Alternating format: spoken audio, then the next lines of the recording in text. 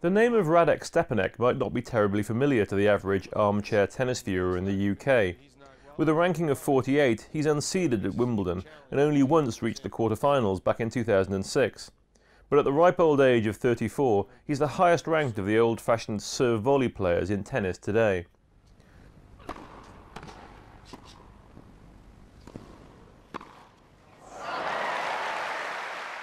Until 10 years or so ago, serve-volley was the norm in tennis, and especially at Wimbledon.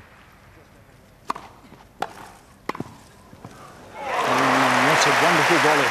But nowadays, we expect both players to slug it out from the baseline, approaching the net only occasionally. You can see that the grass these days tends to get worn in different places, with very few players rushing into the net behind their serve. But what has brought about this change in the game? Fast-playing surfaces like the Wimbledon grass had always suited net players, with baseliners having less time to make their passing shots than they had on other surfaces. For many years, volleyers had dominated at Wimbledon. Oh, that's phenomenal. That really is phenomenal. Even devout baseliners like Bjorn Borg would adapt his game to serve and volley on the grass. But by the mid-1990s, raw serving power began to take over as racket technology improved, allowing bigger and bigger serves. Some believe that the transformation in the game since then dates back to this men's singles final between Pete Sampras and Goran Ivanisevic in 1994. Both players had booming serves, there were very few rallies, and the public began to tire of what they saw as boring tennis.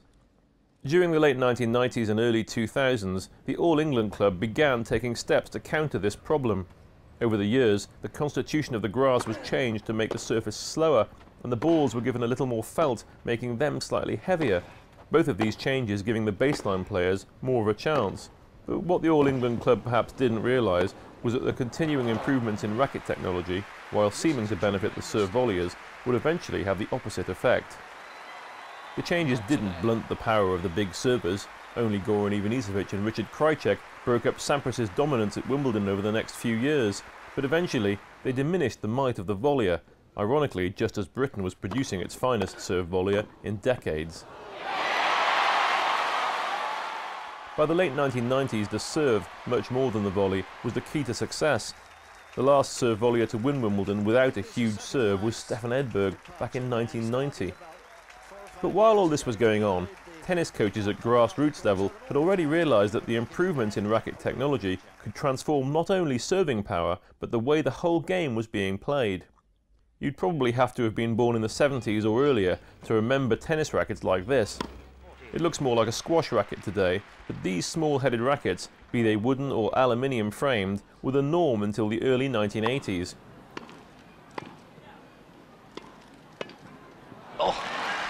Players were taught to hit forehands using the old continental grip, or the shaking hands grip, as Jimmy Connors has called it, following the racket straight through the ball. Most players taught up until the 1970s and early 1980s used this kind of grip, although there were exceptions. Bjorn Borg and other players brought up on the higher bouncing clay courts used what was called a semi-western grip, where the racket was turned slightly to brush over the ball, involving greater use of the wrist and imparting more topspin. The main advantages of topspin are that it makes the ball fall much faster, so you can hit the ball harder and it stays in, while the dip on the ball also makes volleying much harder for net rushing opponents. But in those days, using heavy topspin had its disadvantages. The racket head having to brush over the ball as opposed to hitting straight through it meant with small racket heads there was very little margin for error. Playing heavy topspin shots increased the chances of a mishit. Secondly, the old rackets were very heavy, and the increased contortion of arm and wrist involved carried a risk of injury. But by the mid to late 1980s, with rackets getting lighter and racket heads getting larger, these risks diminished. Forehand grips in particular became more extreme, and by the early 1990s most top players were using heavy topspin. Andre Agassi even managed to break the serve-volley monopoly of Wimbledon in 1992, and Jim Courier reached the final the following year, their heavy topspin games making life difficult for the serve-volleying establishment.